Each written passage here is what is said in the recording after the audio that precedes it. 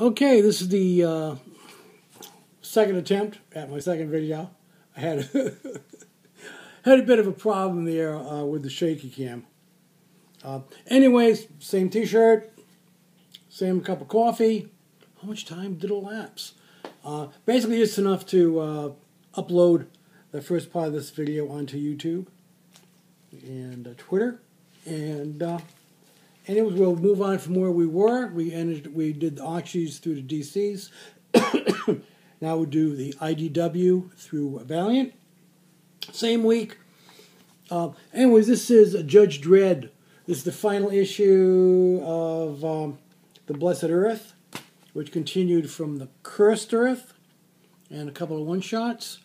In this reality, Mega City 1 is gone, and Judge Dredd is wandering the wilds trying to find out what happened, and also trying to find out if he is going to die, or if he is, in fact, Judge Dredd.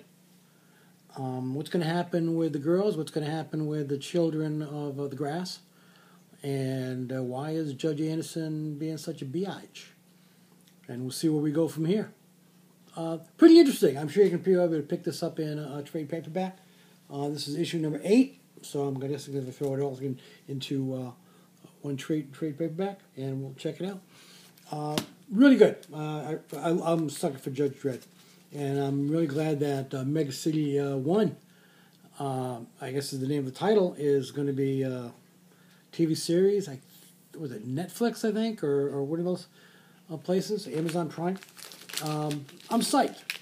Hoping they bring Keith Urban back, even if not as a regular, to make it's like some appearances as Judge Dredd, just to keep it in the same continuity and go from there. Okay, then we're skipping over to Image, and we got Redneck number 9. About, as I've said before, rednecks who are vampires. Really good story.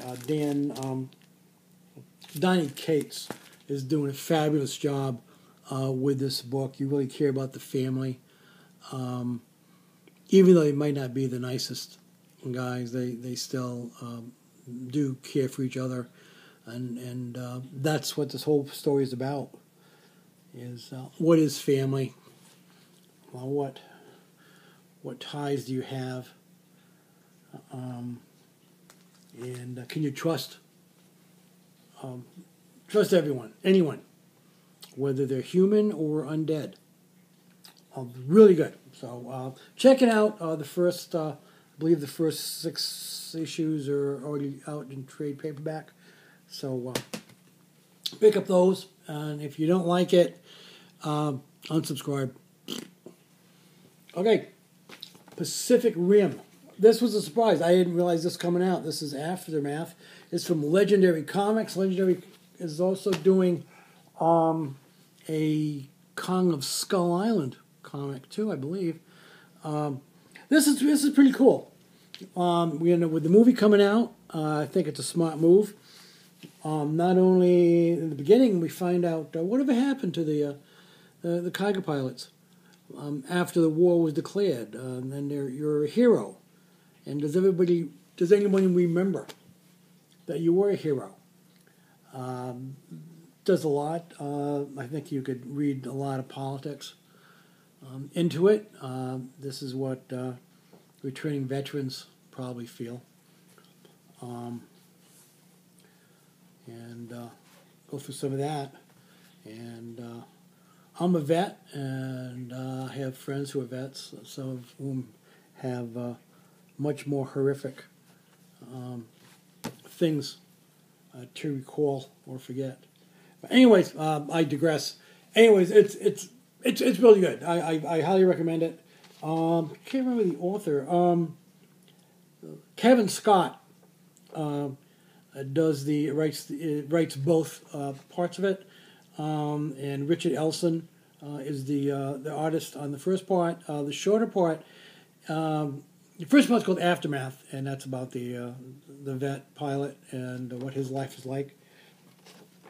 It could be like I Am Pentecost is also by Kevin Scott. The Benny Lobel is the artist on that. And if you remember the first film, the name Pentecost might be familiar. And this shorter story, at least the first part, is about his son. Is that fabulous or what? John Boyega, who even gets a special thanks here in the book. I'm totally psyched. Anyways, so this sort of leads up to when your father was a hero, and you do have something to live up to. Can you do that? And I'm thinking between the comic and the upcoming film, we might find out. Really psyched.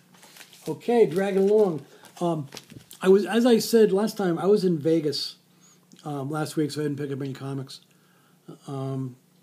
So I'm a couple weeks behind. So I picked up both issue number 3 and issue number 4 of No Surrender, which is the big Avengers event, basically combining all, however many Avenger teams there are, with covert Avengers, U.S. Avengers, the Roselle, New Jersey Avengers, and the Cleveland Avengers, or whoever they are.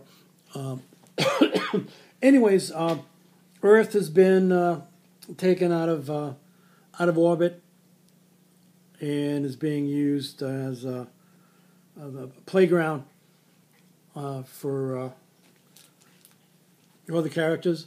And it's funny because I was just watching an episode of Rick and Morty where the Earth is taken out of orbit and becomes part of a music competition, intergalactic idols, if you were. And I think that half hour is more entertaining than the 12 issues of this. Although Mark Waid is a really good writer, and I actually am enjoying the series so far. I don't know where they're going to go with it. And what's the deal with Voyager? Isn't she basically Sentry? Wasn't that the whole thing of Sentry? Where I guess he'd been like a founder of the Avengers and like a primary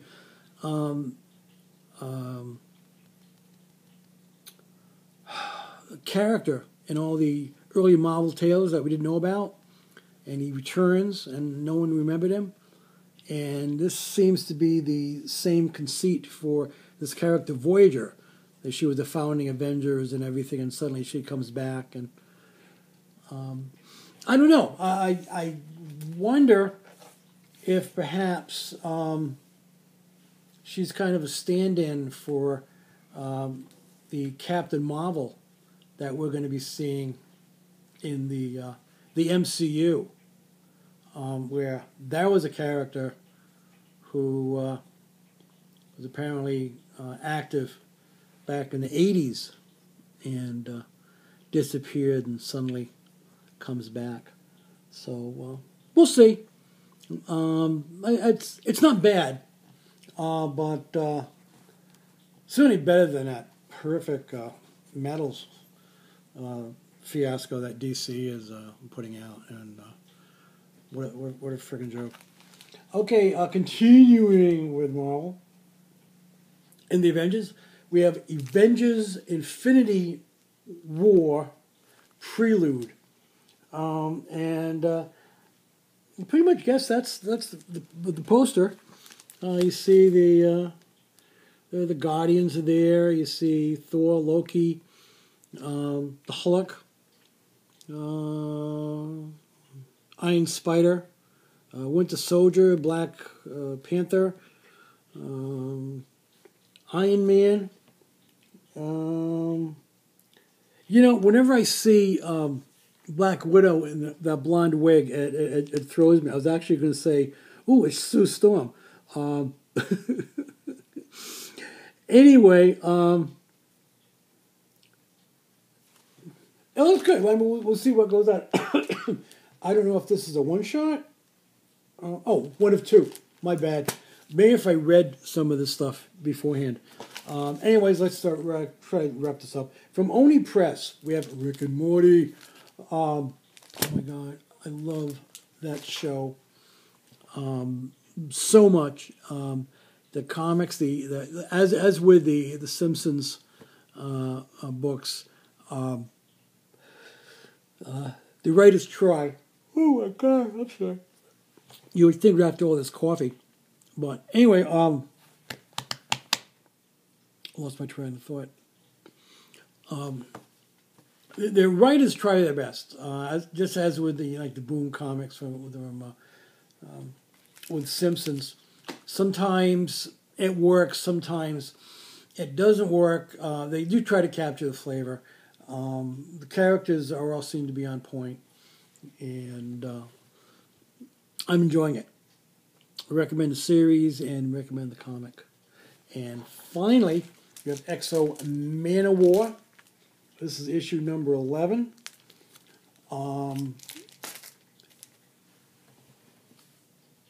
Exo, or Eric, is now Emperor of the planet. And just because you're a hero and you brought everyone together doesn't mean that you're still the most popular guy on the planet. And things are going wrong. And looks like people are trying to... Obviously, once you have power, there's going to be someone who wants you out. And I'm looking forward... this has really been good. And as has been mentioned in other places... Valiant is going to be creating their own universe. They have I think it's a 5-film deal. There's going to be a web thing called Ninjak versus the Valiant universe, and it looks pretty cool. I've only seen teasers and some costumes, and there's been some featurettes showing Deathlock and some other characters. And anyways, Michael Rowe, who some of you may remember from being Deadshot in Arrow, is going to be Ninjak in this one, and it looks pretty cool. I got high hopes for that. So that's good. That's a comic already, and it's going to be, like I said, a web series. And then eventually movies.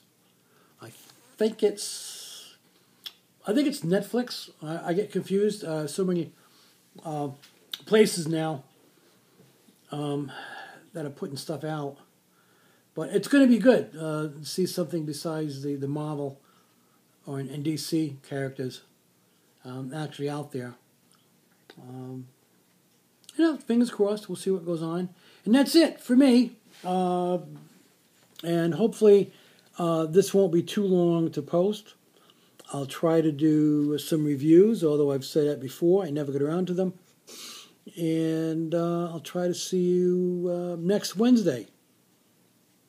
Same time, same channel.